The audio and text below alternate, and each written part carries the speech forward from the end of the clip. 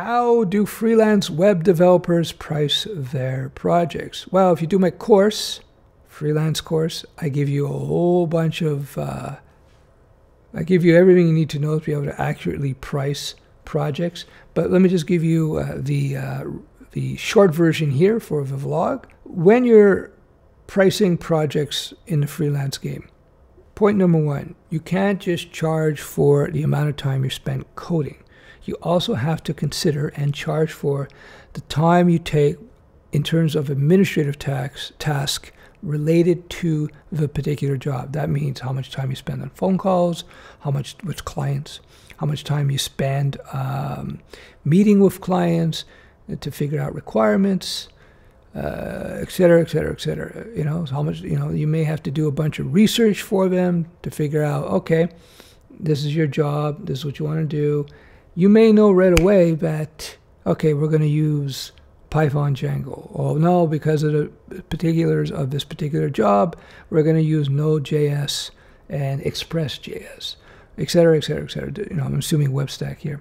So this time that you spend figuring out what it is the project's going to need, that's part of the cost. So you got to factor that in. So it's not just coding time. This is something a lot of beginners don't consider. They just consider coding time. You have to consider all that other time as well that goes around putting together a project. It's important. You can't write code unless you figure out exactly what your people need, what your client needs for the job. And another tip I'll give you is that you should develop a decent amount of skills in terms of being able to judge the price of a project. Because even though, let's say I charge 30 an hour, or 100 an hour, or 200 an hour, whatever you charge per hour, when you're dealing with small and medium-sized businesses, they will not be open-ended, meaning they're going to want a fixed price because they got to control the amount of money they're spending, especially if you're working with them new. So they're going to want, you know, is this going to cost me $5,000? It's cost me $2,000? It cost me $500? It's cost me $25,000? What's this going to cost me? So you have to develop your ability to accurately cost out projects.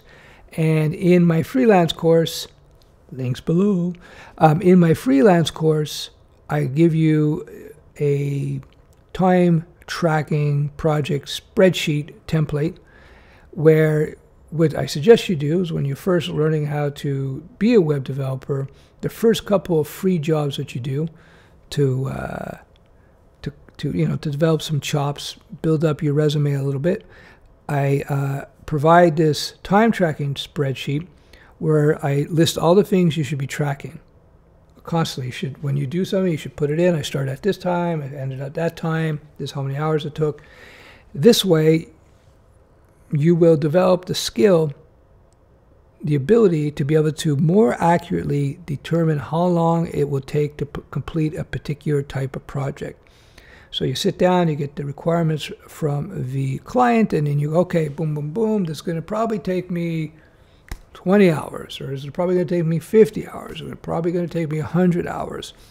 That's one of the steps in becoming a web designer, web professional in general, is the ability, one of the steps rather is you have to develop an ability to more accurately consider the cost of a project, to be able to judge the cost of a project. And you do that using the time tracker template, as I mentioned before. You do that a few times, your brain is going to start being able to better assess how much time it takes to get something done. All right, I hope that answers the question. Bye-bye.